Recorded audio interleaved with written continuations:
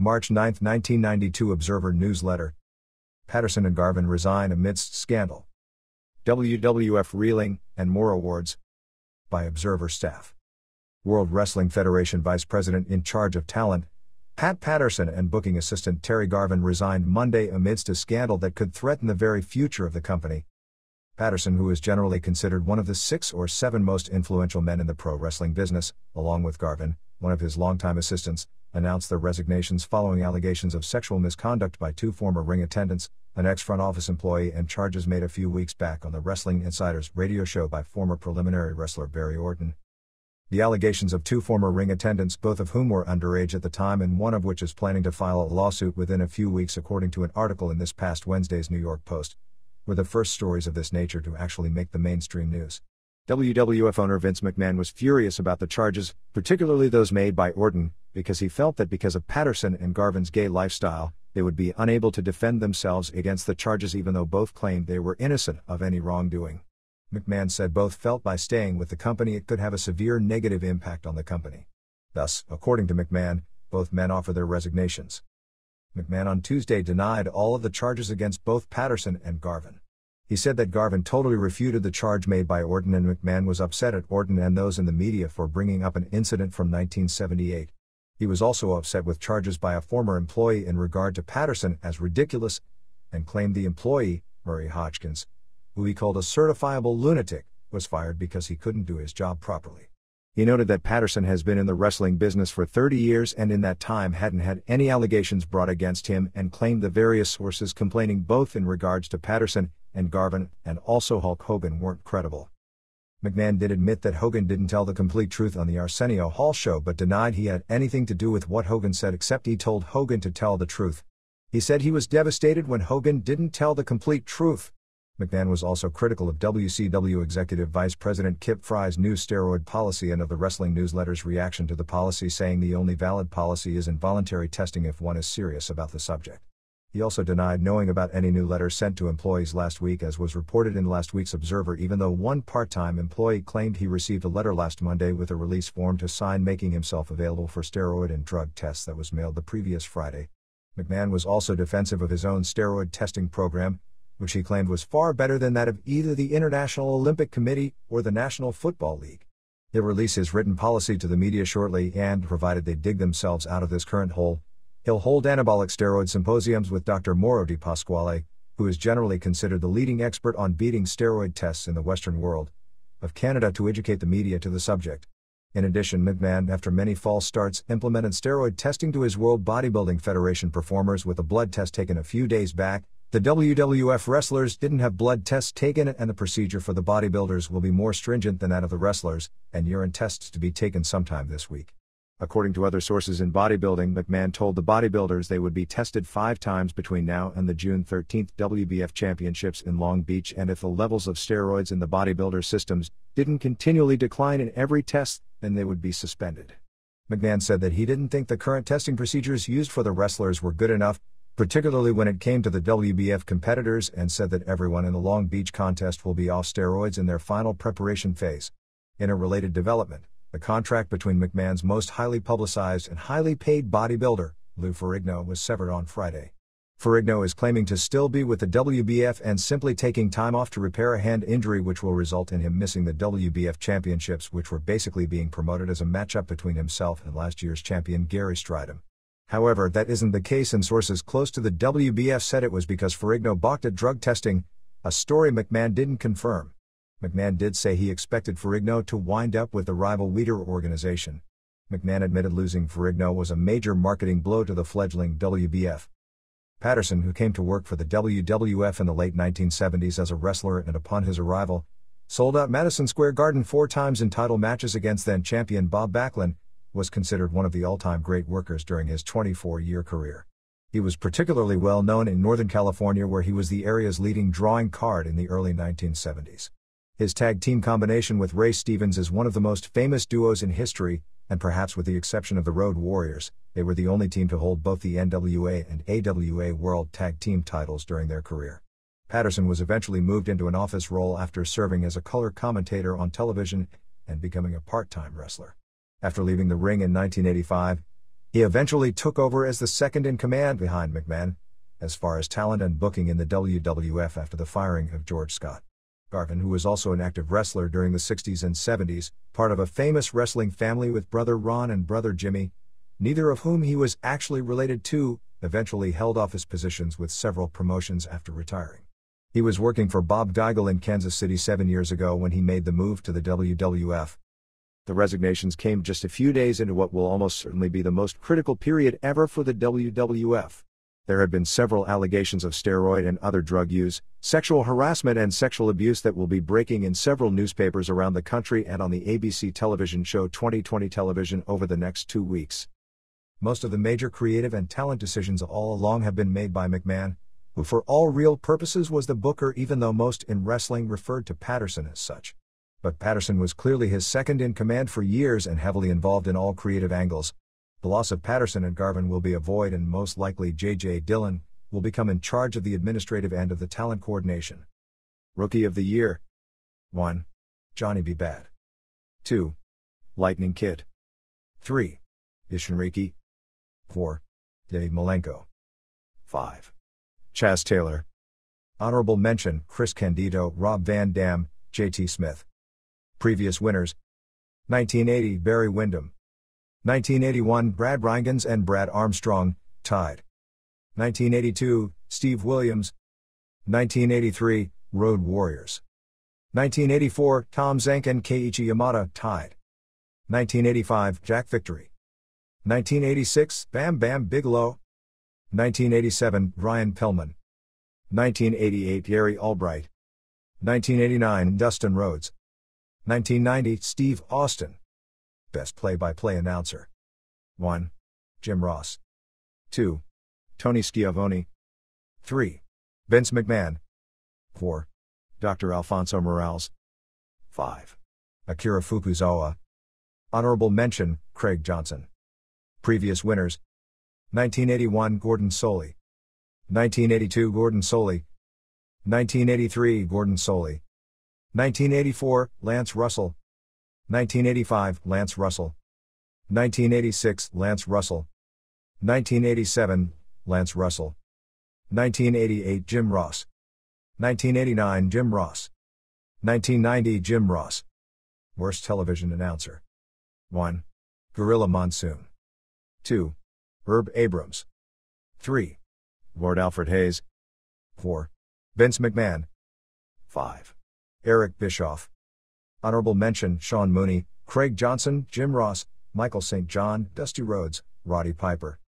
Previous winners: 1984 Angelo Mosca, 1985 Gorilla Monsoon, 1986 David Crockett, 1987 David Crockett, 1988 David Crockett, 1989 Ed Whalen, 1990 Herb Abrams. Best Major Wrestling Show: 1. WCW Wrestle War 91 February 24, Phoenix. 2. New Japan/WCW Starrcade in Tokyo Dome. 3.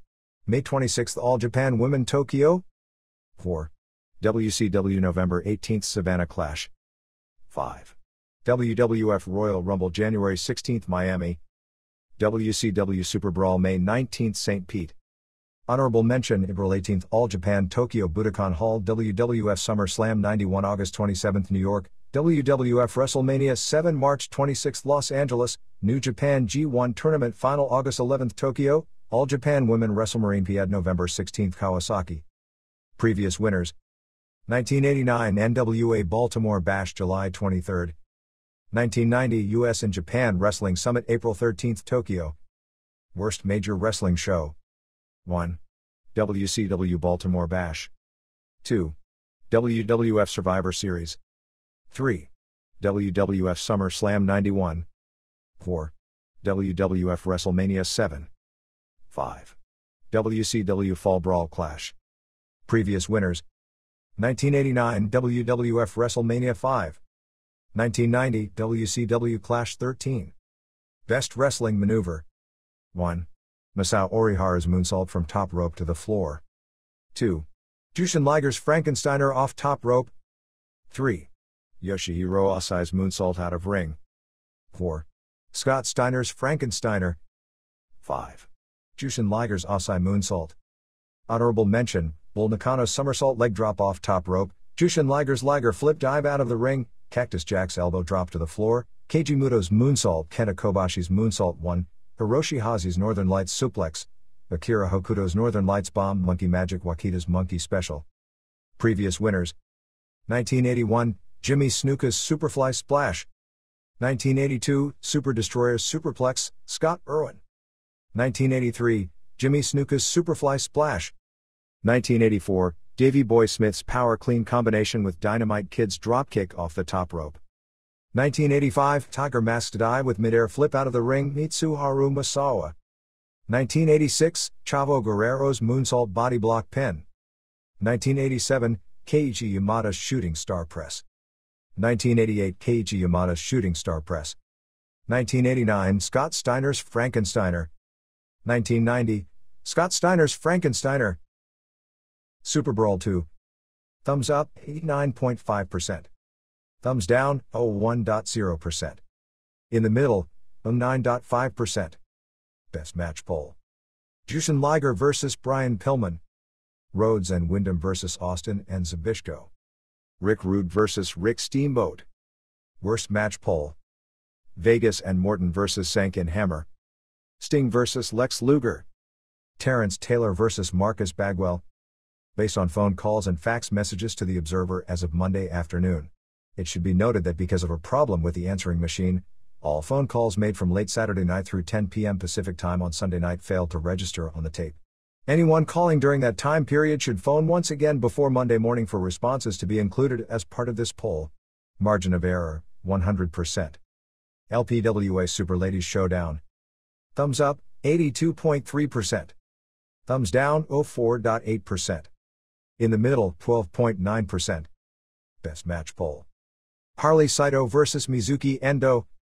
Harley Saito vs. Eagle Sawai. Worst match poll: Reggie Bennett vs. Denise Storm. Susan Green vs. Denise Storm. A few questions to ponder for the week before getting into the serious news.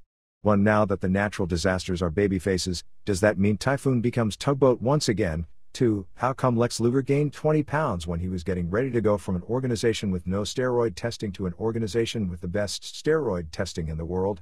3. With Luger history in WCW, who exactly is Mr. Hughes the bodyguard for? When I was in college, I had a professor who was considered one of the most influential people in the local city government. We were studying the makeup of city government, and then one morning the headline story in the local newspaper was about probably the best known member of the city council being indicted for bribery from developers and assorted other misdeeds. Pretty much everyone in the class had either read or heard about it from that morning when we went into class and wondered how the professor would react to the news, since the newspaper reported the charges in a manner where nobody really had any idea if they were true or not. The first thing he said, almost laughing, was, "I guess you all learned this morning how city government really operates." I had that same feeling Wednesday when I heard about Phil Mushnick's column on the back page of the New York Post with the bold headline, "WWF to face suit alleging child sex abuse." The story read as follows. The World Wrestling Federation, already reeling from allegations of persistent steroid abuse among its biggest kitty TV stars, appears headed toward even greater scandal. According to several highly placed sources, a lawsuit will be filed soon alleging that male WWF administrative employees and executives sexually harassed and abused underage teenage boys who were engaged as ring assistants in the mid and late 1980s. The suit, which is expected to be filed early next month at a New York federal courthouse, will also, according to the sources, charge the WWF with transporting minors across state lines for the purpose of oral corruption as well as violating child labor laws. The plaintiff's tales of sexual misconduct by WWF employees, according to the sources, have been corroborated by another party, who claims to have been similarly abused while an underage teen in the employ of the WWF as a ring boy or gopher. A WWF staffer, speaking yesterday from the organization's headquarters in Stamford, Connecticut, said the only authorized spokesman, Steve Planamenta, was unavailable for comment. David Dr. D. Schultz, a former WWF star, may have provided credibility to allegations of sexual abuse within the WWF when he was quoted last month about the organization in an independent pro wrestling magazine, Pro Wrestling Torch. We're talking about some of the top executives' sexual habits, their sexual preferences, sexual abuse and harassment. Schultz recently joined another ex-WWF superstar, Billy Graham, in providing detailed claims of pervasive illegal drug use within the WWF, including steroid abuse by the WWF's marquee performer, Hulk Hogan. On Friday, Mushnick ran another item related to the story as part of his column. The World Wrestling Federation continues to take on water. This week's Village Voice reports that ex-WWF performer Barry O'Orton recently appeared on a radio show over Quake in Las Vegas, and said out loud what has been whispered about for years, that WWF male executives engage in sexual harassment via a casting couch for male wrestlers. Orton provided details of one such episode in which he claims to have been repeatedly subjected to the advances of a WWF exec. Meanwhile, WWF performer Kerry Von Erich was arrested for drug possession. A lengthy WWF drug expose is expected in next week's Los Angeles Times, and a lawsuit alleging sexual abuse of underage boys by WWF staffers is expected to be filed in New York federal court early next month. Furthermore, ABC's 2020 has tentatively scheduled March 13 to air a piece that, in part, points to steroid abuse within the WWF. All this comes after allegations from ex-WWF superstar Billy Graham and David Dr. D. Schultz that the WWF is lousy with illegal drugs and sexual exploitation, and that they personally watched or helped kitty hero Hulk Hogan inject steroids hundreds of times. And those allegations arose following a trial in which a Pennsylvania doctor, George Zahorian, was convicted of distributing steroids to several WWF stars, including Roddy Piper. On Friday, the WWF responded with a press release aimed at Mushnick's stories. The New York Post has published a story containing serious, yet unsubstantiated charges about the World Wrestling Federation, WWF. We want to categorically state that the WWF and its parent company, Titan Sports, do not and will not tolerate illegal or improper behavior by any of our employees at any time. We will take responsible action regarding any legitimate claims filed through lawful channels. However, Titan Sports Incorporated and the WWF feel no obligation to respond to charges that cannot be reasonably substantiated. Further, our attorneys have advised us to urge all news media and others to consider the credibility and the motives of any accuser before irresponsibly making public reckless charges, which are not grounded in fact, and which may have been made with malicious intent. Titan Sports is proud to have corporate policies that are at the leading edge of any existing in the entertainment and sports industries regarding drug use, employment practices, and employee behavior. The lawyers in the lawsuit that Mushnick referred to in his column took depositions this past week from Barry Orton and superstar Billy Graham and are working on other depositions. I didn't expect this story to break, at least until the lawsuit was filed. One reporter at ABC Television several weeks ago noted to me that many people in the New York media were aware of this impending story and were waiting to see who would break it first. In legal cases, we've also seen that 2 or 3 weeks in about to file a lawsuit time can stretch out a lot longer. When the lawsuit is filed, it becomes public record and anyone can read it and write about what is charged in graphic detail. What that means is anyone's guess. But we are about to enter 3 of the most interesting weeks in the history of this business. We've got the Los Angeles Times story on Hulk Hogan, which is expected to run within the next 7 days, which will break the stories about Hogan that have both been in and some stories that have never been in these pages to the general public. We've got a 4-part series in the San Diego Union Tribune which will cover the same ground, not only on Hogan, but on the entire wrestling industry. The 2020 piece, which is expected to be mild in comparison since the WWF is only a part of the steroid story, is only days away. The Washington Post has also started working on a piece. If that's all there is, then it'll be an embarrassing 2 weeks for the WWF leading into the biggest show of the year. If it mushrooms from there, it's impossible to predict just what will happen.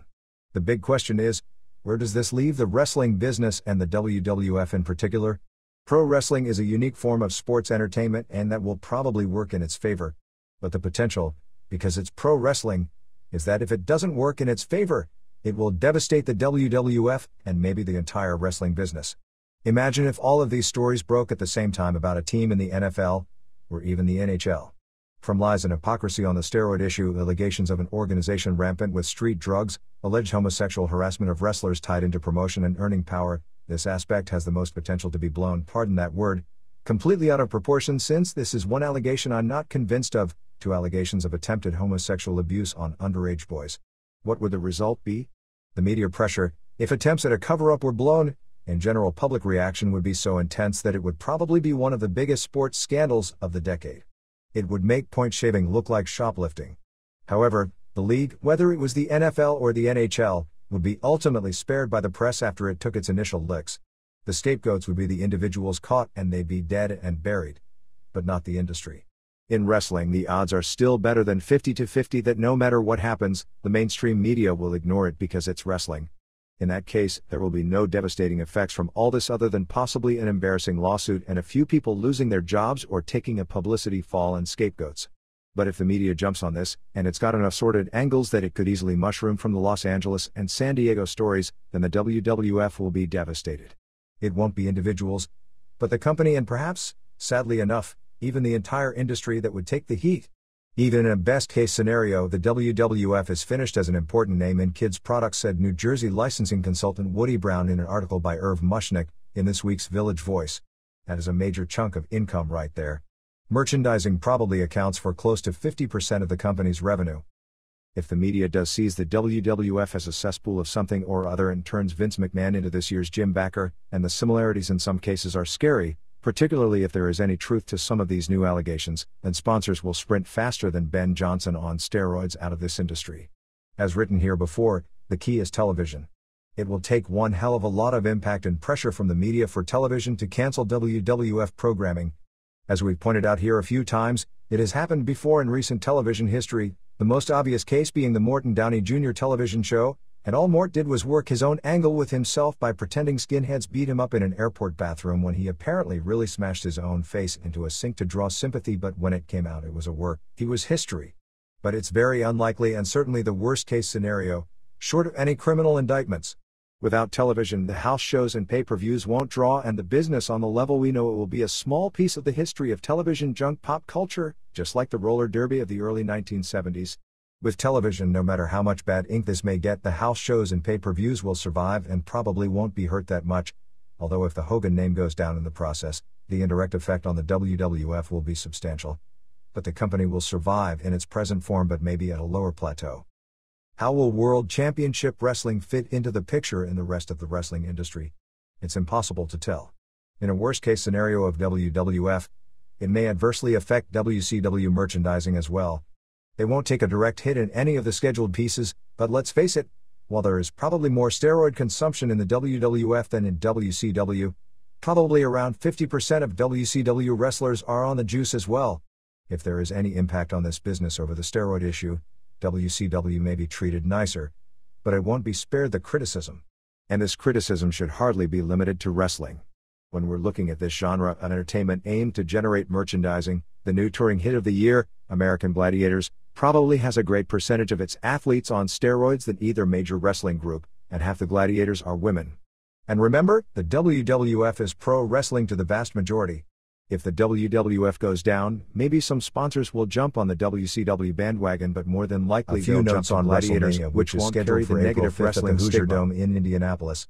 The new issue of the WWF magazine that will be released this week lists the matches already announced on television: Hogan vs. Justice, Flair vs. Savage, Piper vs. Hart, plus The Undertaker vs. Jake Roberts match that will probably be announced next week. The magazine confirmed the original plan, which was to have Money Incorporated, IRS and Ted DiBiase defending the WWF Tag Team titles against Jim Duggan and Sergeant Slaughter, and the Legion of Doom in a street fight against the Natural Disasters. With the suspension of Hawk of Legion of Doom, they were pulled from the Mania show and the Disasters were turned face, and it'll now be IRS and DiBiase vs. Disasters for the tag team titles. The originally planned Shawn Michaels vs. Marty Jannetty match will now be Michaels vs. Tito Santana. Also scheduled is Tatanka vs. Rick Martel and Big Boss Man, and British Bulldog and Virgil vs. Nasty Boys and the Mountie. The status of Legion of Doom in the WWF is currently still up in the air. McMahon had a meeting with Animal, who from most reports wants to stay with the company. Hawk has been wanting out for some time, but both men want to keep the tag team together. They haven't officially reached an agreement to return after WrestleMania, but the odds of it are much better this week than they were previously. While away this past weekend, we also caught the WCW show at the UIC Pavilion in Chicago on March 1st. The show was scheduled for 8 matches, but it turned out to only have 6, and the entire undercard consisted of scrambled eggs. There were no announcements about a change in the lineup before the show, refunds offered, and all that jazz that we write about every week. Brian Pillman vs. Johnny B. Bad was switched to Pillman vs. Mike Graham because of Bad's contract dispute. Richard Morton vs. PN News simply didn't take place because News wasn't there, although it isn't like anyone missed it. Abdullah the Butcher vs. Cactus Jack didn't take place since Abdullah has turned back with Cactus the night before, although both were in the building. Vinny Vegas no-showed, so Cactus replaced him, teaming with Mr. Hughes against Ron Simmons and Big Joshua. The top 3 matches went on as scheduled, although there was a lot of confusion regarding the main event, a cage match with Sting vs. Rick Rude. The match was never announced as a title match nor a non-title match in the building, and on television it wasn't advertised either way. When Rude won, most in the crowd believed the title had changed, although there was no announcement made one way or the other, and went home with that feeling. This is very similar to WWF house shows now, with Roddy Piper vs. Ric Flair cage matches that Piper is winning, and Piper even leads with Arena holding both belts, although no announcement is made. Anyway, the UIC show drew about 2,700 fans and $33,000. 1. Taylor pinned Bagwell in 1409 with a back suplex using the ropes for leverage. A little bit better than their match the previous night. 1 1/2 star. 2. Pillman pinned Mike Graham in 9:49 with a cross-body block off the top rope. The local ref, Mike Figueroa, a commission ref, messed up the count to make the finish even worse. Pretty dull overall. After the match, Morton came out and challenged Pillman to a title match, and Pillman agreed to give Morton the match on the spot. The bell rang, although there was no ref in the ring. They did one high spot and Morton walked out of the ring. Dud. 3. Simmons and Josh beat Cactus and Hughes in 2:19 when Simmons pinned Hughes with a power slam. Hughes landed wrong on the power slam and his back went out and he couldn't move, so he just laid there and was pinned, even though the refs stopped the count, even though Hughes didn't kick out since it wasn't supposed to be the finish. It became obvious quickly to the crowd that Hughes was really hurt, and the crowd reaction was interesting because almost everyone understood there was no acting involved and responded accordingly. When Hughes was taken out on a stretcher, the crowd clapped politely at him and even the little kids realized it was a legit injury. By Monday it appeared that Hughes wasn't hurt that badly and he may even be in the ring again this week. Dud. 4. Wyndham pinned Zbyszko with an inside cradle in 6:59 in what was billed as a one-fall death match. Finish got a lot of heat, and after the match Wyndham flipped Medusa over. 2 1/4 stars. 5. Steiners and Rhodes beat Anderson and Eaton and Austin in an elimination tag team match. Steiners did most of their offensive moves on all three for the first 10 minutes. Rhodes and Austin were both counted out at 14:30. Scott Steiner backdropped Eaton over the top rope for the DQ in 2000 hours. This left Rick with Anderson and Eaton, and Rick pinned Bobby at 21:31 with a bulldog off the top rope and Anderson with a clothesline as he was coming off the top rope in 21:48. Real good. 3 1/2 stars. 6. Rude pinned Sting in a cage match in 12:35. Sting came out first and gave a speech mocking Rude's speech about all the fat, out-of-shape sweathogs. Action was pretty good throughout. Rude came off the top rope twice, and if nothing else, since he fell off the cage a few weeks back, shows he has a lot of guts. Finish saw Sting go after Paul E. dangerously, who threw the phone into the ring, and Rude used it on Sting and pinned him. 3 1/4 stars. This is the final issue of the current 4-issue set. If you've got A1 on your address label, it means that your Observer subscription expires with this issue. Renewal rates remain $6 for 4 issues, $12 for 8, $24 for 16, $36 for 24, $48 for 32 up through $60 for 40 issues within the United States, Canada, and Mexico. Rates for any other foreign country is $9 for each set of 4 issues, $18 for 8, etc. up through $90 for 40 issues. All subscription renewals, letters to the editor, reports of house shows, news items, and any other correspondence related to this newsletter can be sent to the Wrestling Observer Newsletter, P.O. Box 1228, Campbell, California 950091228. Fax messages can be sent to the Observer at 408-378-6562 afternoon Eastern Time, 9 a.m. Pacific Time, daily. EMLL. Fuerza Guerrera captured the CMLL welterweight tournament on February 15 in Puebla, beating El Khalifa, a local hero in Puebla, via submission in the finals. Khalifa had defeated America in the semifinals that night, while Guerrera had defeated Felino. This sets up a title unification match with NWA welterweight champion Misterioso later in the year. Mascara de Sagrada, to nobody's surprise, captured the first CMLL World Super Mini Midget Championship, beating Espectrito Jr. in the finals on March 1 at Arena Mexico in Mexico City. In the semifinals on February 23 in the same building, Sagrada defeated Aguilita Solitaria in a face match, while Espectrito Jr. beat Octagon Cheeto. Sagrada, generally considered the best midget worker of the past few decades, got a huge standing ovation in a pageantry-filled post-match celebration. February 21 at Arena Mexico in Mexico City saw Super Astro and Blue Demon Jr. and Al Filoso win 2 out of 3 falls from Tony Arce and Vulcano and Rocco Valente 2 stars. Apollo Dantes and Ultimate Dragon, Yoshihiro Asai, and Kato Kung Lee beat Javier Cruz and Bestia Salvaje and Blue Panther in 1942 when Dantes pinned Panther in the third fall with a Northern Lights suplex 2 3/4 stars. Match was super when the workers Dantes, Dragon, Salvaje and Panther were in the ring, but pretty bad when Lee was in. The new Infernales Parada Morgan and MS1 and El Satanico won 2 straight falls from the Untouchables, Jacques Mate and Massacre and Pierrot Jr., when Massacre was pinned by Morgan in the second fall to set up their hair versus hair match for February 28 that airs on television this coming Sunday. 4 stars, and Conan and Sangre Chicana went to a double disqualification with Pero Aguayo and CN Cars 3 stars. The story of the match was that Cars once again turned on Aguayo and Chicana, and Cars both beat on a bloody Aguayo for 3 minutes before Conan made the save for Aguayo, his longtime enemy. Ray Bucanero, the younger brother of Parada Morgan, made his Mexico City debut on February 11 at Arena Coliseo. Octagon retained his Mexican middleweight title on February 12 in Acapulco, going to a draw with Guerrera. On February 12 in Mexico City, Arce and Vulcano beat Canadian Vampire Casanova, and Elio de Solitario with Casanova and Solitario not getting along. UWA. March 1 at El Torreo in Naucalpan saw Enrique Vera beat El Muerte, Tar in Guatemala, in the main event of a hair versus mask match. La Muerte, who was managed by Lead Hill manager Andy Barrow, turned out to be Jose Sanchez Perez of Mexico. Vera bled buckets. In the co-feature, the Death Missionaries, El Signo and Black Power 2 and Negro Navarro, captured the UWA Trios title from Los Villanos, Gran Hamada and Villano 3, and El Coloso beat Rambo and Negro Casas, and The Killer, Silver King and El Texano and Fantasma beat the American Eagles, Tony Anthony and Danny Davis, and Dr. Wagner Jr. via DQ in the best match on the card. Scorpio and Scorpio Jr. and Canadian Tiger beat Katana and Alcon 78 and Celestial and Shu El Guerrero and Lobo Rubio and Hijo del Diablo beat Lasser and Kendo and Marlon. Hamada beat El Engendro in a hair versus hair match on February 29 in Cuernavaca. Silver King and Texano kept the UWA Tag Team titles, beating Negro Casas and El Espanto Jr. on February 24 in Guanajuato. Main event on March 2 in Puebla was American Eagles and Casas vs. Dos Cars, and Villano 3 and Coloso. February 28 in Netzahualcoyot, with the main event having career versus hair match with Tamba the Flying Elephant putting up his career and having to retire if he lost against Canadian Tiger, Mike Lazansky's hair. All Japan. The biggest show of the week was February 27 in Matsumoto before a sellout 2,600 for television taping of the show that aired Sunday night. The gimmick was a 4-match series of singles matches with Jumbo Tsuruta's team of himself, Akira Tao, Masafuchi and Yoshinari Ogawa against Mitsuharu Masawa's team of himself, Toshiaki Kawada, Kena Kobashi, and Tsuyoshi Kikuchi.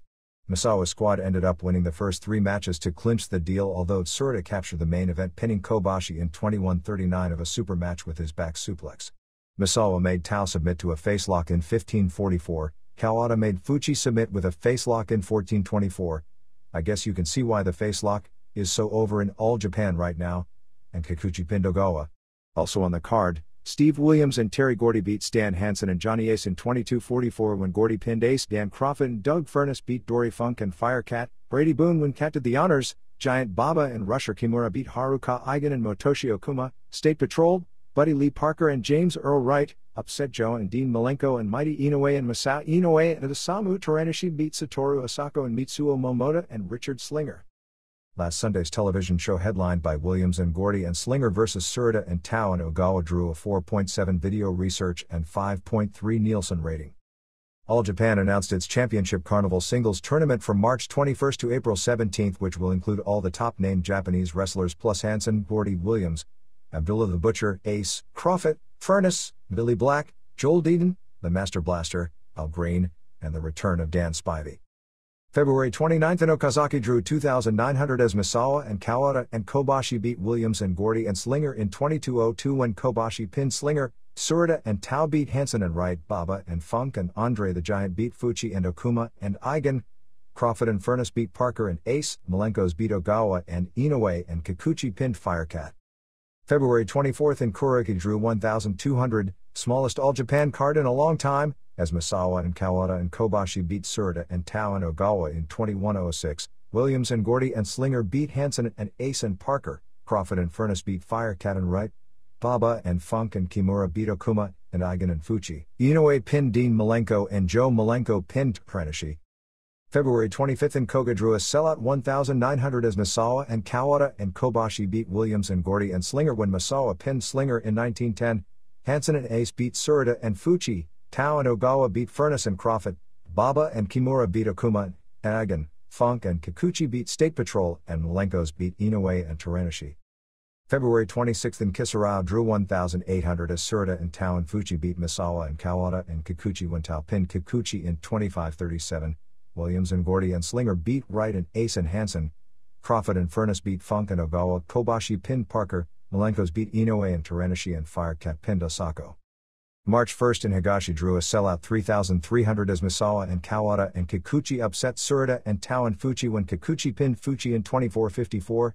Hansen and Ace beat Furnace and Crawford when Hansen lariated Furnace. Andre and Inoue beat Gordy and Slinger when Andre pinned Slinger. Funk and Kobashi beat Firecat and Williams when Kobashi pinned Firecat. Baba and Kimura beat Okuma and Eigen.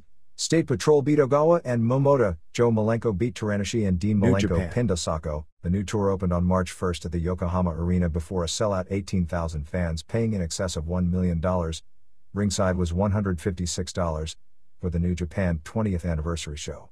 A lot of different things happened that drew the crowd, including several old-timers matches and a tag team title change. Bam Bam Bigelow and Big Van Vader won the IWGP World Tag Team titles, beating Hiroshi Hashi and Keiji Muto, and Vader splashed Muto for the pin in 24:18.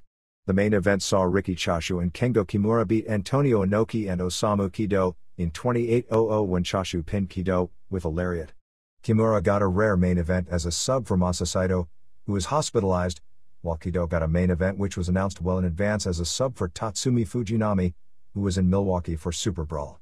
In other matches on the special card, Samurai Osamu Matsuda returned from Mexico and pinned Tiger Mask, Koji Kanemoto, in a super match. Kanemoto under the hood did a complete Satoru Sayama replica routine which got over huge to the longtime fans who remembered Sayama, who was one of the country's biggest drawing cards as the original Tiger Mask, 1981-83. Also retired wrestlers Seiji Sakaguchi and Shozo Kobayashi won via disqualification from Tiger Jeet Singh and Umanosuke Ueda, the top heel tag team in New Japan up until the mid-1980s. Kantaro Hoshino and Kotetsu Yamamoto, the television color commentator, went to a 10 o'clock draw with Black Cat and Hiroyoshi Yamamoto. Shinya Hashimoto pinned Masachono in 18:10 of a super match. Shiro Koshinaka pinned Akira Nagami. Brian Blair beat Michiyoshi Ohara in his final match in Japan before he leaves for Europe for seasoning for a few years. And Osamu Nishimura pinned Satoshi Kojima. Upcoming big shows have on March 2nd, Bigelow and Vader vs. Choshu and Chono and Hashi vs. Singh, and a television taping on March 9th has Bigelow and Vader defending the IWGP Tag Team titles against Chono and Hashimoto, Jushin Liger defending the IWGP Junior Heavyweight title against Mad Bull Buster Spike, Choshu and Takayuki Iizuka and Samurai vs. the returning Blonde Outlaws and Koshinaka and Kunyaki Kobayashi vs. Karate Fighters Akatoshi Saito and Masashi Aoyagi. March 11th at Tokyo's Korakuen Hall has Bigelow and Vader vs. Masa Saito and Hashi Nagami vs. a Blonde Outlaw to be announced, Samurai against another Blonde Outlaw, Hashimoto and Iizuka vs. two other Blonde Outlaws, and Choshu and Chono and Muto vs. Vader and the Wild Samoans, Kokina and Samu. For those of you planning trips to Japan, here are the major New Japan shows through January.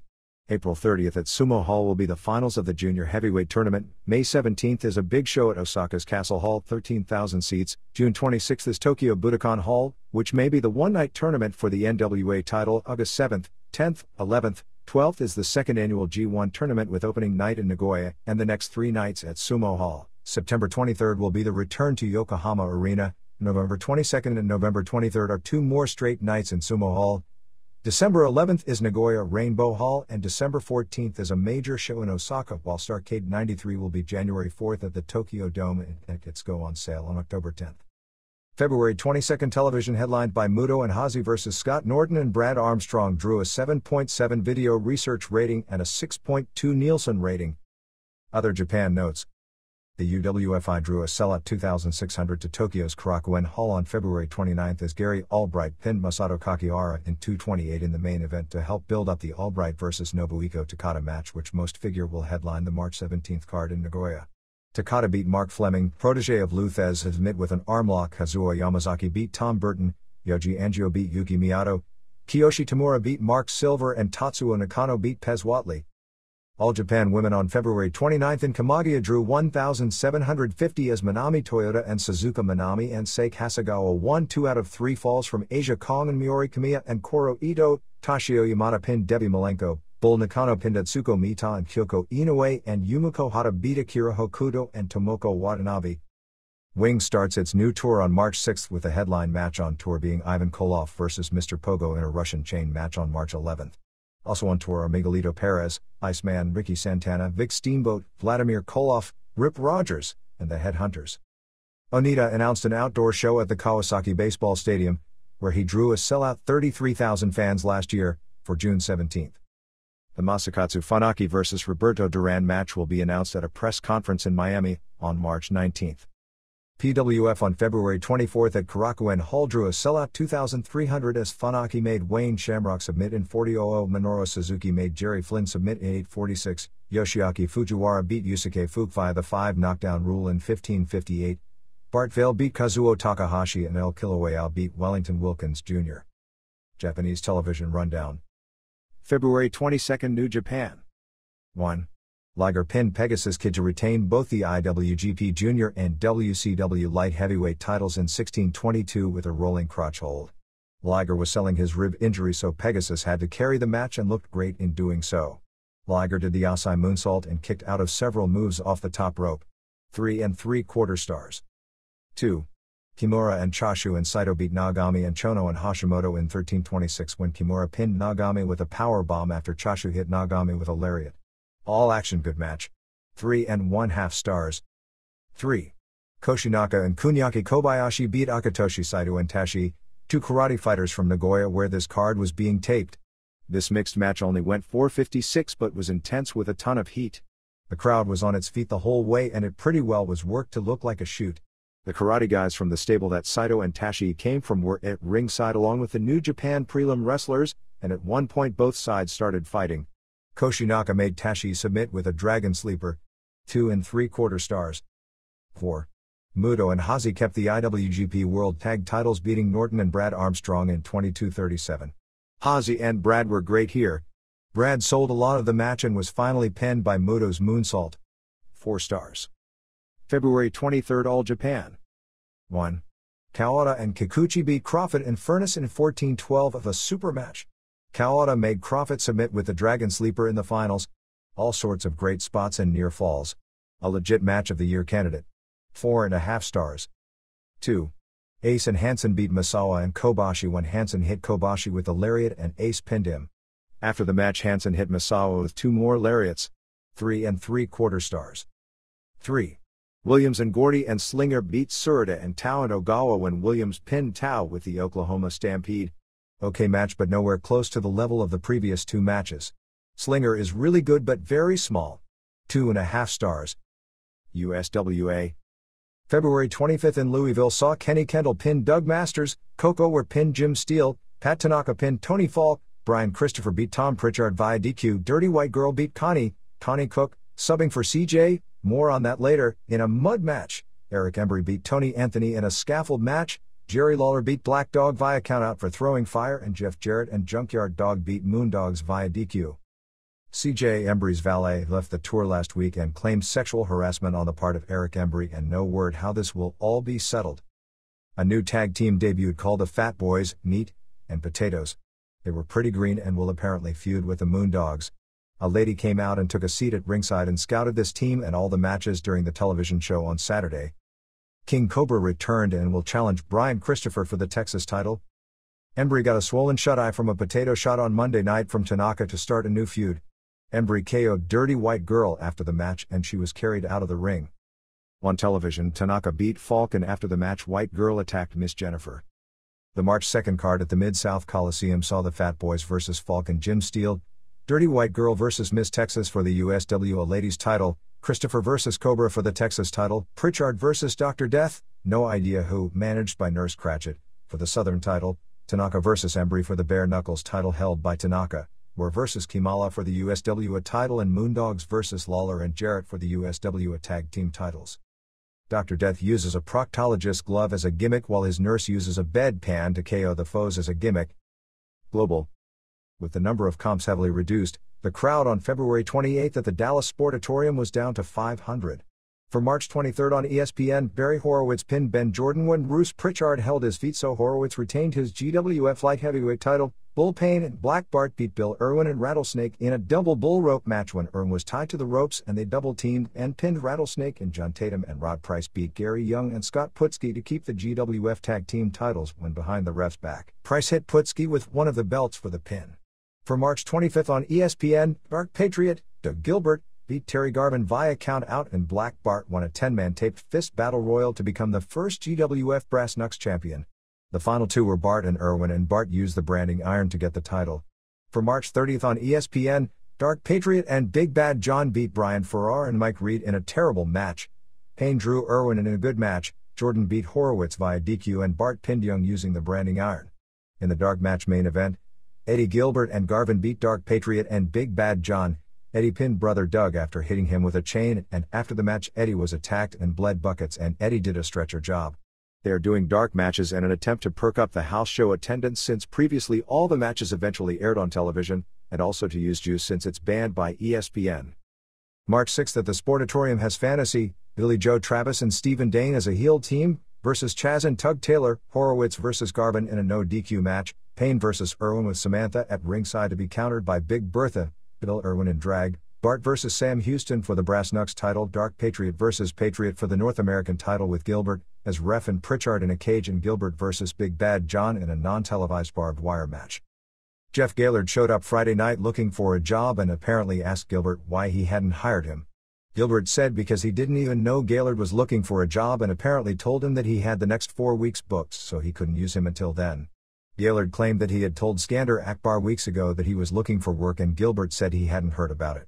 Apparently this didn't go as diplomatic as it sounds, because Gaylord sucker punched Gilbert and was pounding on him until brother Doug hit Gaylord in the head with a Coke bottle, and Gaylord left the building bleeding all over while Eddie had a puffed out face from the punches that landed. Joe Pedicino apparently decided that Gaylord will never work for GWF in the future. Here and there. Blackjack Mulligan beat Mondo clean to become the champion for Eddie Mansfield's IWF on February 28 in Orlando before 200 fans at the fairgrounds. Clean is now gone from the promotion. GWF is interested in Clean. February 29 in Caguas, Puerto Rico saw Cyclone Salvadorino beat Randy Rhodes, the Wild One beat Herb Gonzalez, Rockin' Rebel, from Pennsylvania, beat Aki Malumba, Louisiana, lay Bet Fidel Sierra via DQ, Invader No. 1 beat Ron Garvin via DQ, Miguelito Perez pinned Dick Slater, Carlitos Colon DDQ Dick Murdoch, and the Heartbreakers beat Rex King and Ricky Santana. February 28 in Yabuco, Puerto Rico saw Wild One and Rhodes beat Rebel, and El Corsario, Louisiana, lay beat Malumba via DQ, Slater pinned Perez, Colon for Ron Garvin, Salvadorino beat Sierra via DQ, Murdoch pinned Invader No. 1, and the Heartbreakers beat King and Santana. February 29 in Portland saw Bart Sawyer beat Ron Harris via DQ, John Rambo beat C.W. Bergstrom, Mike Winter beat Al Madrill via DQ and Mike Miller interfered, Steve Dahl beat Don Harrison in an I Quit match, and Brickhouse Brown and Sawyer and the Grappler beat Colonel De Beers and Buddy Rose and Miller via DQ on a reverse decision. The Fox Network television show Over the Edge is doing a special about a guy training at the Monster Factory preparing to make his wrestling debut. The wrestler's name is Ronald Oakes from Washington, and he'll debut this coming weekend on Sharp's shows March 6 in Union, New Jersey and March 7 in Woodbury, New Jersey, and the show will air in April. Speaking of Sharp, he'll be holding Monster Factory tryouts at the Tampa Sportatorium on April 5, which will include a tape delay showing of WrestleMania and buffet and drinks for the media. LPWA is pretty well done in the United States with no future cards or tapings planned, but will still attempt to syndicate the old tapes in Canada. February 29 in Kaufman, Texas for a Chris Love show drew 388 kids were free, which included Bull Payne, Awesome Kong, Jeff Gaylord, Billy Travis, Terry Daniels, Stephen Dane, and the main event had Steve Simpson beat Rod Price. Kevin Von Erich is running a show on March 7 in Denton, Texas with himself defending the WCCW title against the Arabian Sultan, Tony George managed by Skander Akbar, and Chris Adams vs. Iceman King Parsons. West Coast Championship Wrestling drew 200 fans on February 14 in Chilliwack, BC with Buddy Wayne beating Michelle Starr in a coal miner's glove match on top. Tim Flowers and Ole Olson also worked the show. Upcoming shows March 12 in Surrey, BC and March 27 in Aldergrove, BC.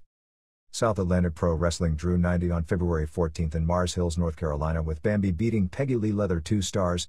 Helmut Hessler beat Patriot Del Wilkes 2 stars, and Patriot won a battle royal. The name of the San Antonio-based prelim wrestler killed in a bar altercation a few weeks back was Curtis Poe, not Curtis Toe as reported here. Congrats to Jeff Zinger on his recent marriage. Tony Condella's WFWA drew 275 fans on February 25 in Winnipeg with sudden impact. Chris Jericho and Lance Storm, wrestlers named Pampero El Firpo and Red Bastien Jr., no relation to either, and another wrestler named Gene Kiniski. A real big-time wrestler Nick Bockwinkel did the color, while the biggest names appearing were Bulldog Bob Brown and Jerry Morrow. Howard Brody's Ladies Major League Wrestling drew 716 paid on February 28 in Immokalee, Florida, as A.J. Watson beat Big Bad Mama, Peggy Lee Leather beat Allison Royal, Luna Vachon beat Malia Hosaka, Bambi double count out with Pink Cadillac managed by Sir Oliver Humperdinck, Wendy Richter beat Penelope Paradise via DQ, and Cadillac won a 10-woman battle royal. Iqua drew 220 on February 27 in Tampa as Hercules Hernandez beat Greg Valentine via DQ, Jim Becklin beat Coconut Man via DQ to keep the light heavyweight title, Hurricane Walker beat Tex Salinger via DQ when Dan Spivey interfered, Spivey pinned Tommy Starr and Bambi pinned Peggy Lee Leather. Jim Neidhart debuts with this group next week and Denny Brown returns. February 25 in Philadelphia at the Original Sports Bar saw J.T. Smith and D.C. Drake DDQ Larry Winters and Johnny Hotbody. Ivan Koloff did a job for Tony Stetson. Promoter Todd Gordon announced Kevin Sullivan, Eddie Gilbert, One Man Gang and Neidhart is coming in for future cards. Gator Belong has a show on April 25 in Naples, Florida headlined by Bugsy McGraw and Lord Humongous and manager Abdullah Farouk Jr. Wrestler Cowboy Woody Lee Woody Coulter had his home burned down on February 28 in Lima, Ohio as a result of an electrical fire. None of his family was home at the time, although his dog perished. Lee lost everything he owns, and Motor City Wrestling at 313-795-9490 would like any indies in the Ohio and Michigan area to contact them as he's looking for any bookings he can get.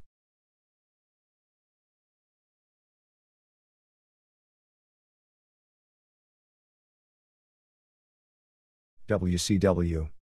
Johnny B. Bad is in the midst of a contract dispute with management. Several different versions have come our way, but apparently Bad and Kip Fry agreed to a contract for $156,000 per year, but it wasn't signed. Bad has claimed he wanted better injury benefits. The contract calls for a specific time period if the wrestler is out of action with an injury that the contracts don't cover him, while others say he asked for more money. Bad has negotiated with Titan. Bad did have a meeting on Monday with Fry to work things out, but he was pulled from the pay-per-view show because of the dispute. February 25 in Macon, Georgia drew 2,000 as Tom Zank beat Diamond Dallas Page, Terrence Taylor pinned Van Hammer, Mr. Hughes beat Big Josh, Steiner's beat Young Pistols, Pretty Good, Jushin Liger pinned Richard Morton. Liger's worst match of the tour, which he was well aware of, and was throwing things in the locker room because so many moves and the finish were missed. Barry Windham pinned Larry Zbyszko, and in a cage match, Sting and Ricky Steamboat and Dustin Rhodes and Ron Simmons beat Rick Rude and Bobby Eaton and Arnold Anderson and Steve Austin. The next clash will be mid-June in Charleston, South Carolina. World Championship Wrestling drew a 2.7 rating last week, while Main Event did a 2.6 and Power Hour a 1.9. Jesse Ventura's first worldwide wrestling taping will be March 20th in Topeka. WWF. Heading into the WWF full-time on the road are Bryan Adams as Crush and Del Wilkes. The television production in last weekend's Jake Roberts / Randy Savage / Elizabeth / Undertaker angle was incredible when you consider the scene in front of the curtain took place one day, and the scene behind the curtain took place the next day. Even though there is an explosion brewing behind the scenes, few people are aware of it, and business has been excellent the past few weeks leading to WrestleMania. February 29 in Boston drew 10,000 fans and $150,000 as Warlord pinned Chris Walker, Rick Martel drew British Bulldog, Tito Santana pinned Ted DiBiase, Natural Disasters beat Jim Duggan and Sergeant Slaughter via DQ, JW Storm pinned Kato, Big Boss Man pinned Repo Man and Hulk Hogan, and Roddy Piper beat Ric Flair and Sid Justice when Hogan pinned Flair.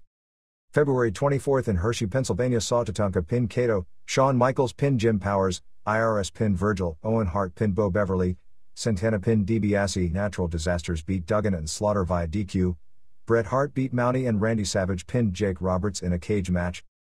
Former WWF wrestler Paul Roma, who appeared on the Wrestling Insiders this past Saturday night, makes his pro boxing debut this coming Friday. Roma said his weight has dropped from 250 in wrestling to 215 for boxing, 15 pounds of which he attributes to getting off steroids. He said he had no problems withdrawing from steroids even though others have, and that he felt steroids were a necessary evil when working in the WWF. Roma said that in order to get a release from Titan Sports to keep his Glory nickname that he had to sign a deal that said he would give Titan Sports no negative publicity, although he termed his stay there 6 years of hell. March 2 in Johnstown, Pennsylvania drew 3,600 as British Bulldog pinned Martel 1 1/2 star, Cato pinned Storm 1/2 star, Bossman pinned Repo Man 1 1/2 star, Disasters beat Duggan and Slaughter via DQ 1/4 1 star, Warlord pinned Walker Dud, Santana pinned DiBiase 2 stars and Piper beat Flair in a cage match 2 stars. February 28 in Pittsburgh drew 12,500 as Warlord pinned Walker, Bossman pinned Repo Man, Santana pinned DiBiase, Disasters beat Duggan and Slaughter via DQ, Storm pinned Cato, Bulldog pinned Martel, Hogan and Piper beat Flair and Justice when Hogan pinned Flair. February 29 in Springfield, Ma drew 4,500 as Storm pinned Cato 3/4 1 star, Martel pinned Bossman 2 1/4 stars, Santana pinned DiBiase 1 3/4 stars, Bulldog pinned Repo Man 1/4 1 star, Disasters beat Duggan and Slaughter via DQ 1 star and Piper beat Flair in a cage match 3 stars. These cage matches have the finish where first both guys hit the ground simultaneously. Then they go back in the ring and one of the heels smashes the door on Piper's head but he recovers and gets down to the floor first. February 21 in Worcester saw Martel beat Rex Armstrong, Skinner pinned Jim Brunzel, Berserker pinned Hercules, Bushwhackers beat Nasty Boys, Bossman beat Repo Man via DQ, Undertaker pinned Bulldog and Piper beat Flair in a cage match. Demolition Axe Bill Eadie filed a suit against the WWF and McMahon for a share of profits because he claimed he came up with the demolition persona. Among those Eadie's lawyer got depositions from were Earthquake, Big Boss Man, Jesse Ventura, Jake Roberts, Jim Duggan, Randy Savage, Typhoon, Cato and I.R.S. The New York Times ran a piece on Tuesday morning when the mayor of Stamford, Connecticut proposed a show to raise money for the public library at the local high school stadium. The WWF would provide the wrestlers at no charge for the show. But when residents of those who live near the stadium heard about the plan, they protested at a city council meeting last week and seem to have gotten the idea nixed. The show has been postponed until a new time and a new venue can be determined. Expect the WWF to hire a high-powered PR firm to try and present a positive image in the wake of what will be coming out in the next 2 weeks. The readers' pages. Rob Fudd of 625 Wrexham Avenue, Columbus, Ohio 43223 is looking for tapes of the Crockett Cup Tag Team Tournaments. Vinny Riccardi of 33 Utica Road, Edison, New Jersey 08820 is looking for tapes of Joel Goodhart shows and of Florida shows from the 1980s. Chris Body of 613 University Avenue No. 006, Syracuse, New York 13210 is looking for tapes of TBS and Worldwide Wrestling shows from 1985 to 87 and World Class from 1985 to 86. Harvey Cobb of 2619 Ruffin Way, Norfolk, Virginia 23504 has wrestling tapes to trade. Andy Weinberg of Box 237 Narrows Run Road, Parapolis, Pennsylvania 15108 is looking for the TNT episode with Randy Savage and Elizabeth, AD Kid and Iron Sheik and also for a tape of the October 25 Hogan vs. Flair match from Oakland. Joseph Carroll 2 of 7330 Rutterow Avenue, Pensacola, New Jersey 08109 has a list of concert and wrestling tapes for trade and is selling issues of the Wrestling Observer from July-February 90 to the present. Don Hernandez of 345 N Melrose Dr. #E, Vista, California 92083 is looking for any referee jobs and will go anywhere in the country on the shortest of notice. You can call him at 619-945-3094. He has 9 years' experience as a wrestler and was trained by the Hearts in Canada. Ashul Maldonado of 40 to 1561st ST #2B Woodside, New York 11377 is looking for old WWF, AWA and UWF tapes and will trade anything in his collection in exchange for them. He also gets EMLL tapes for anyone who is interested in trading for them. Bobby Yates of 1971D Lakeview Road, Asheboro, North Carolina 27203 is looking for the Japanese wrestlers' telephone cards. Lena Sargent of 12 Spring Street, Gainesville, Georgia 30501 is looking for a weekly supplier of USW tapes from Memphis and can trade tapes from almost everywhere else in exchange. He's also looking for a tape of Jim Cornette's birthday party for his dog Fifi, the FMW Tag Team Tournament, and lifestyles of the rich and famous episodes on Jesse Ventura and Jason Hervey and any other television shows involving wrestlers or wrestling. Craig Reedy is publishing a newsletter called Wrestling Down Under at P.O. Box 988, Bayswater, Victoria 3153 Australia for $2 US per issue and $2.50 Australian currency. Robert Costello of 966 Hungerford Drive #28B, Rockville, Maryland 20850 would like to hear from readers in Maryland, Virginia, D.C. area that are interested in attending live shows. Slammers Wrestling Gym at P.O. Box 1602, Studio City, California 91614 is selling Slammers Wrestling Federation tournament tapes for $35 plus $5 postage and handling. LPWA pay-per-view show. Since the time women's wrestling was legalized in California in the late 60s, I've hated it. I didn't respect the women as wrestlers or athletes and regarded women's wrestling as some sort of a sexual freak show. The best thing I ever said about a women's match was that it was short. So you can see I was prejudiced. The Jumping Bomb Angels in the WWF challenged my point of view, and later I became interested in Mary the Duchess of Discipline, bad girl in LPWA, who stole a couple of Alex Knight independent shows in Los Angeles. After meeting Magnificent Mimi at the Cauliflower Alley dinner and watching some Japanese tapes, I developed a small interest. I ordered the LPWA pay-per-view show due to the write-up in The Observer, and to my surprise, I enjoyed it as much or more than any pay-per-view show ever. I gave the show a huge thumbs up and would rate it as 4 stars. All the matches were great with nothing less than 2 3/4 stars. Great work, good heat. The Japanese girls, particularly Harley Saito, lived up to their reputation, and the Americans, Terry Power, Reggie Bennett, Denise Storm and Black Venus, seemed to be improving. The interviews were all realistic and believable and not just boring shouting into the mic. Denise Storm impressed me as a great subtle heel, and the announcers were great. But the main reason I enjoyed it more than any pay-per-view in memory was that at no point did they insult your intelligence. The newsletters should do a better job in promoting women's wrestling and the LPWA. The Americans are improving and need a place to work regularly. It's a shame that the 2 best women wrestlers in the U.S. are in their prime now and working as managers. Steve Yohei. Alhambra, California. Mucknick column. One would think Vince McMahon is now at wit's end. I mean, he's still reeling from the steroid scandal that hasn't gone away, and now he gets pulverized with a sex scandal. When you think about it, the scenario described is pretty sick. If it's true, then those involved should be called on the carpet and be held accountable for their actions. I hope McMahon has the brains not to lie and cover this up as was done in the steroid fiasco. Joe Dante. Union, New Jersey. I got a chance to hear you on Wrestling Insiders this weekend, and I must say you are one of the best sports analysts I've heard in any sport. You have a great head for seeing the big picture and articulating your observations, which is uncommonly refreshing in the world of wrestling. It seems like we may be in the most important phase of wrestling history since 1984. Only in this case, the steroids, hard drugs and homosexual harassment stories may be completely devastating. Have you talked with, name withheld by editor, about this issue?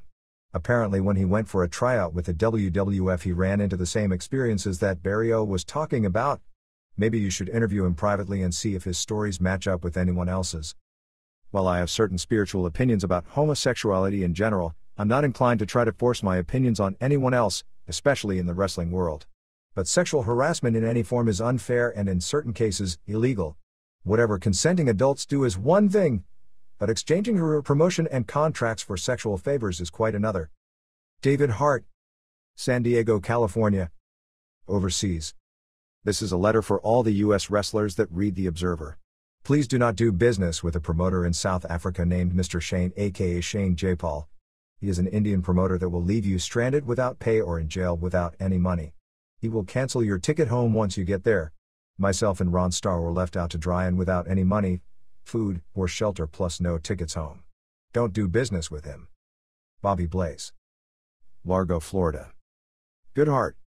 On Saturday, January 18th, Joel Goodhart ceased all of his ties to the wrestling business.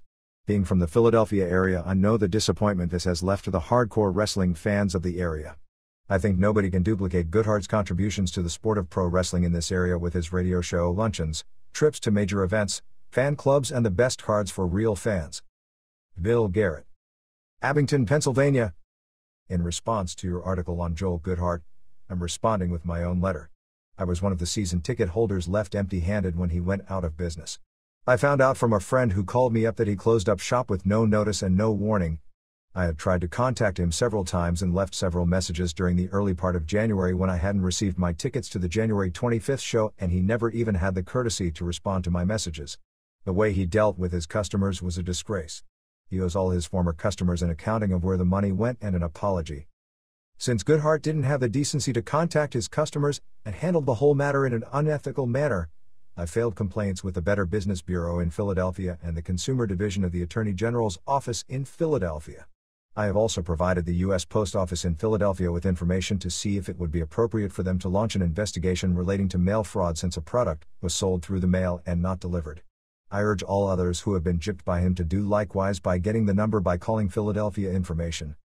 I might be out $140 and maybe the complaints I've filed won't accomplish much other than to make me feel better, but if they force Goodhart to step forward and be honest with his former customers and the wrestling public, I'll be satisfied.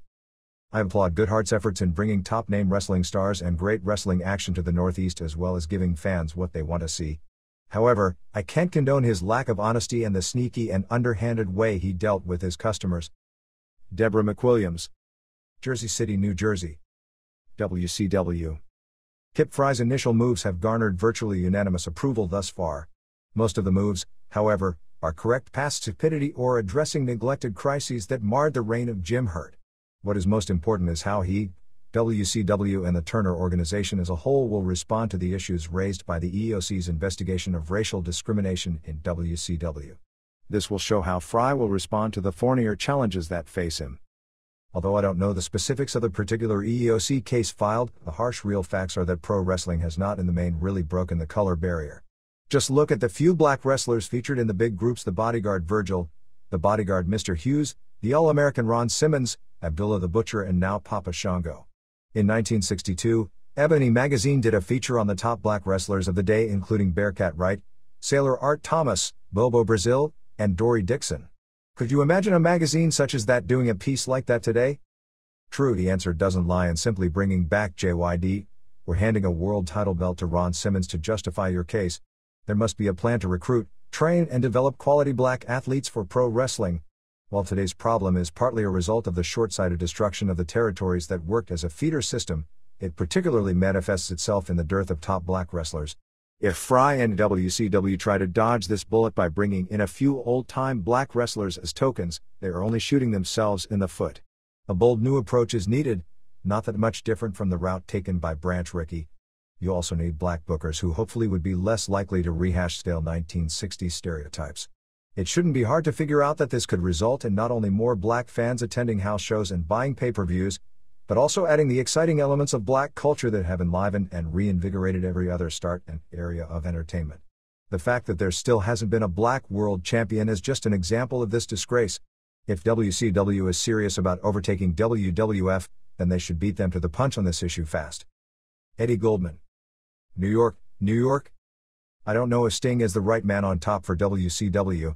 I agree he's the most over face in the promotion, and the short-term thinking always says to put the most over guy on top and hope it'll sell tickets. There is also a symbolic importance in having Sting pin Luger if Luger winds up in the WWF as Hogan's successor. The problem is Sting needs opponents who can sell tickets against him, and WCW is very thin on lead heels. After Rude there is nobody. While Austin has promise, he's not ready and the matchup won't draw. In theory they always can, and probably will, turn Wyndham, but they run the risk of turning him into another Luger that nobody cared about. Eaton, Taylor, and Anderson all have the ability, but due to the way the promotion has used all of them, they can't get over as main event draws. On the other hand, the promotion is rich with faces they could put on top against a heel champion with Steamboat, Simmons, Wyndham, Rick, and Scott Steiner and Pillman. At least one person in the company would put Dustin Rhodes in that category. And of course Sting heads up that group. WCW must fill out of the year with compelling or interesting main event matchups to draw and keep an audience. A strong heel champ could work his way through these guys, perhaps dropping and regaining it from one of them somewhere along the way, leading to the inevitable match with Sting. There is talent to have great matches and good storylines. During that time, which could be stretched to the summer of 1993, the promotion could work on either acquiring or developing some new heels who would then be ready to go after Sting. I think the failure of Sting as champion in 1990 and Luger in 1991 was that the promotion didn't think out what they were going to do once they put them over. After Sting got the title, his first and only feud was with the Black Scorpion. Fine idea, but they had no idea what they were doing all along and no idea who the next challenger would be, and they ended up going back with Ric Flair, who they spent months trying to bury along the way. For Luger, they only had Ron Simmons to waste time until Sting. The public didn't buy that match. Luger Rick Steiner looked good on paper and was set up well, but it did nothing to put the title over when they couldn't follow the undercard. WCW needs to look beyond a few months and draft out a plan for all of 1992 and much of 1993. Who would best fit the bill long term as champion? What are the possible attractive matches we can make with that champion? As I said, for a babyface, the only viable heel right now is Rude. All the other good heels are in the WWF. The best thing they could do is bring back Flair, but that's a moot point. After Flair, the best possibilities are Curt Hennig, Randy Savage, and Ted DiBiase. Keiji Muto is a candidate and a terrific wrestler, but one fears WCW wouldn't have a clue how to make it work. While I don't know the choice WCW should make, I do have this feeling Sting doesn't have enough opponents to keep the title picture interesting through the end of 1992. If I had to make the choice, I'd have Steamboat win the title from Luger in February, eventually drop the strap to Rude. Hennig or DiBiase would be preferable if you could get them, in May. The heel champion could run through all the babyfaces and tease everything for Sting sometime in 1993. Would it work? I don't know. But what they've done in the past hasn't worked, either. John Williams. Pasadena, California.